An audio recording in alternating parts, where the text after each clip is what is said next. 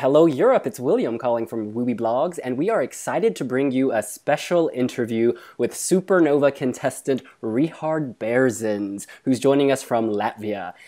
Also joining us is Patrick Melbler, our Austrian correspondent, and a huge fan of Supernova. Hello, guys. Hi. Hey, man. Patrick, just a quick question for you. Why are you such a big Latvia fan? It's because they always send extraordinary songs. I mean, Cake to Bake or Pirates of the Sea. Yeah. I mean, they just have extraordinary special songs, and that's why I love Latvia. Brilliant. Now, Rihards, or Richie, as we're going to call you, sure. Could you tell us a bit about your song, Your Eyes? Well, basically, it's a song about a girl I have fallen for, kind of. I'm not sure yet. I'll see that on stage. But it's a song about a girl's eyes, how the eyes are the mirror of the soul, basically. And you can see a person, you can get to know a person and fall in love with the eyes. Because if you fall in love with looks, you fall in love for a period of time because looks change, but eyes never change. So if you fall in love with eyes, it's forever. Oh. So how long did it take you to write it, and what were your inspirations? Well, the thing is, I didn't write it alone. The huge help was from Rihards, who actually, he had 3 songs on Supernova this year. I have no idea why. But yeah, and the music from him was inspired by Avicii, actually. And that's why you can hear some motives, some themes from him in the song. So that's why I like it. It's not purely an Eurovision or Supernova song. It's more stage song, and then you can actually sing it on stage in many concerts, not only on the Eurovision Song Contest. Great. And just to follow up on the first question, are you thinking about anyone in particular when you sing about your eyes? Well, I'm the kind of person that if I even like or have like closer feelings for a girl, I have it for one person and alone. I never go for 2. It just messes everything up, and that's how I live. And right now, that field is kind of free. I'm actually really focused on my work and doing whatever I can just to, I don't know, even stay alive, because I have so much going on right now. But it's fun. It's fun, actually. I really like it. But right now, no, nobody. Cool. And you're already a star in Lithuania because you competed on Lithuania's Got Talent. Why did you want to go on TV again with Supernova? Well, it's fun because I've been on many different Latvian TV shows, and the reason I went to Lithuania because a friend of mine, a choreographer, a dancer, went there, and she asked me if I was going, and I was like, "What are you talking about?" And she just showed me the competition, and I was like, "Okay, sure, let's go." Like, who cares? And a week after, I went there and showed myself, and apparently they liked me. I was surprised too. But no, actually, the main reason I wanted to see how people in Lithuania react to me when they do not know me from zero, from scratch. And I just wanted to start from build there and see how it goes. And so far, it's been amazing. I have a song recording, a video making. Right now, I have, like every day, I have trainings and rehearsals for the song, and it's crazy. I have no free days, but I like it. It's how I live right now. Speaking of Lithuania, how was that experience for you? Did you learn anything that you can use today or for Supernova?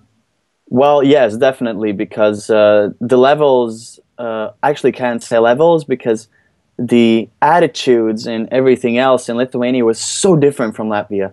And it actually opened my eyes a little, because now I want to see how it works in Austria or any other country, because I think it's an amazing experience to actually see how they work, how they make the show, how they work with you. And it's really amazing, actually. Lithuania was really good. And obviously the first heat of Supernova took place last night. Did you watch? Yeah, I did. Wow, what a surprise. And what did you make of the competition? Well, the thing is, there will always be really good songs, and there will always be like mediocre songs.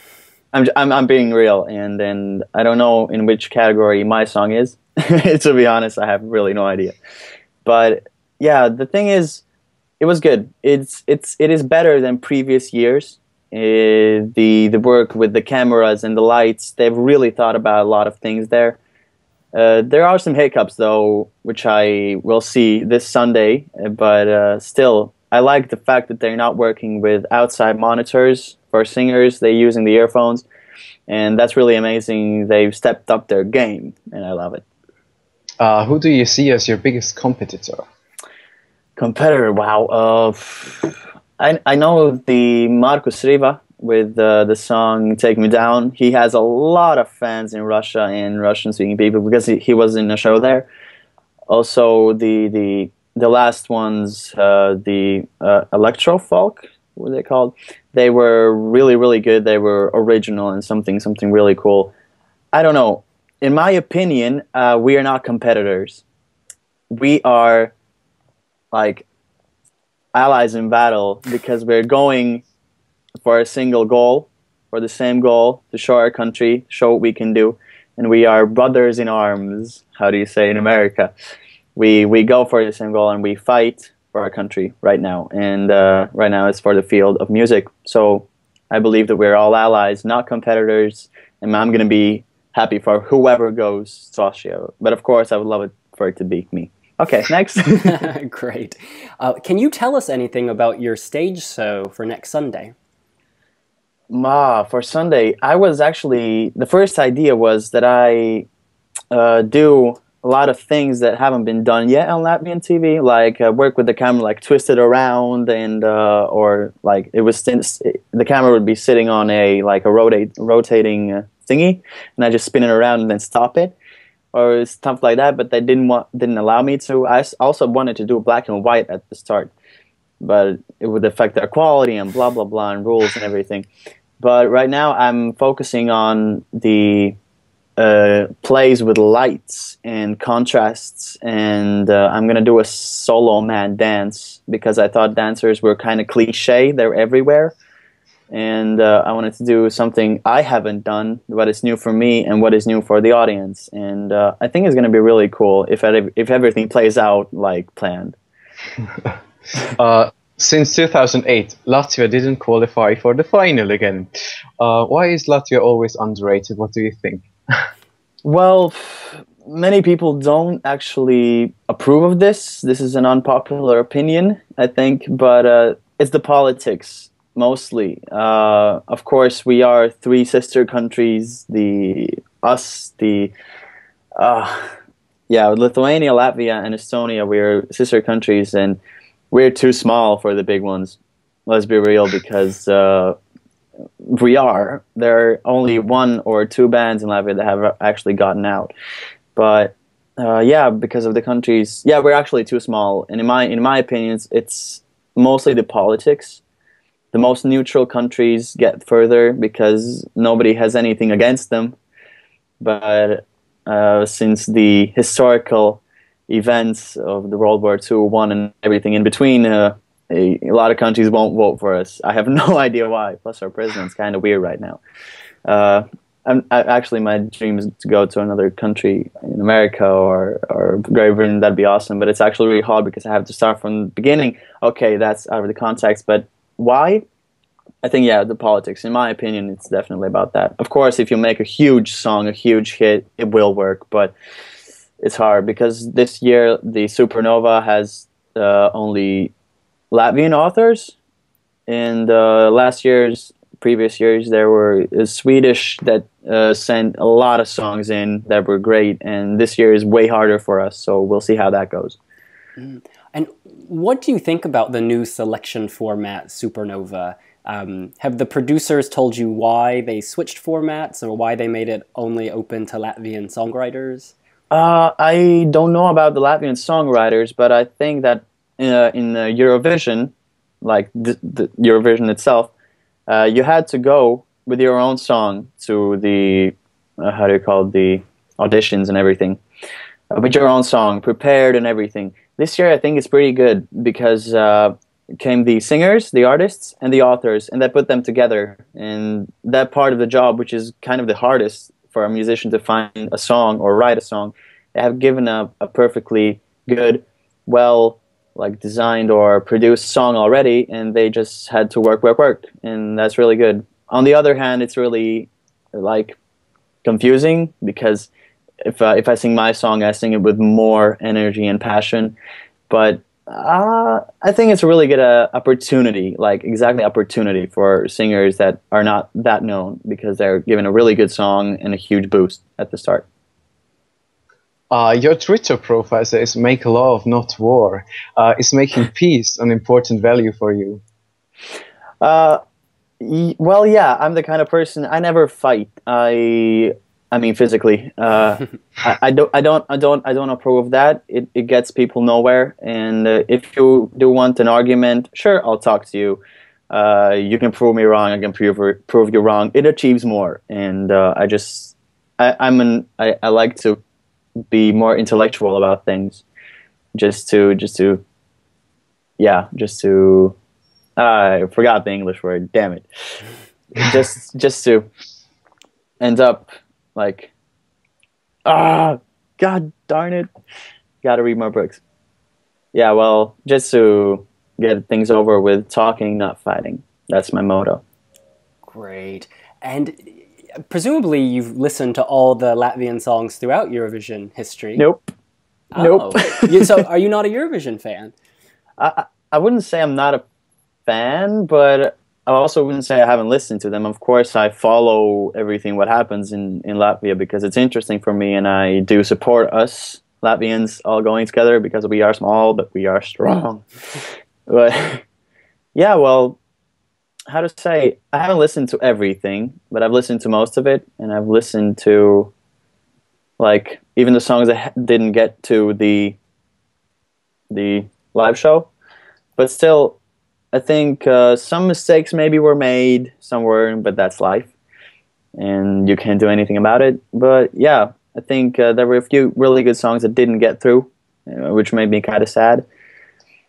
But yeah, I don't listen to it like regularly because I have my own stuff to do. So yeah, I wouldn't call me a fan, and I wouldn't call me not a fan. I'm a fan of Latvia. Can you name your favorite song from the past of Latvia at Eurovision?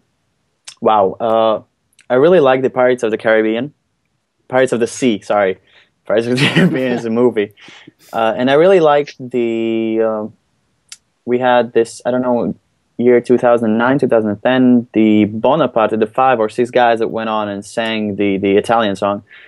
Because I sang that song in Germany in the Hamburg City Festival or something. And then, yeah, I've sang it and it's really close to me. I still don't know what the song is about because it's in Italian, but I don't know. It just stuck to me, I think. I really liked it. So you don't have a favorite song outside of Latvia from Eurovision? Well, last or the year before, I really liked the Eric Saade, I Will Be Popular. I don't know why. It's very cliche and weird, but the show was good. The lights were good. His dances were good. I don't look at the song as simply the song or the words. I look at everything that the artist makes. He's a performer. If he was only a singer, then yes, but he's a performer, and the art of performing is dancing, lights, and getting everything together in one piece and showing that to everybody. Great. You're only 18 years old. Do you think that's an advantage? Barely. Is that an advantage, being one of the younger contestants? Wow, well, that's a hard one. Actually, I just turned 18, like not like less than a month ago. But it's not an advantage in that area where I have to drive to places because I don't have my license yet. But I'm working on that. I'm getting there. But I don't know. I really don't know. It depends on who watches the Eurovision because I haven't checked that. I don't know that. Only the statistics know that, and I don't get to that data. Because if it's girls, I'm all in. But you never know, and it's not always the age, because in the Eurovision has been won by many different age categories by many different people, and you basically never know. It's like if the audience likes you, it's perfect. If it doesn't, well, sorry. And finally, do you have a message for our readers and fans of wiwibloggs? Wow, well, the message would be, spread love, not war.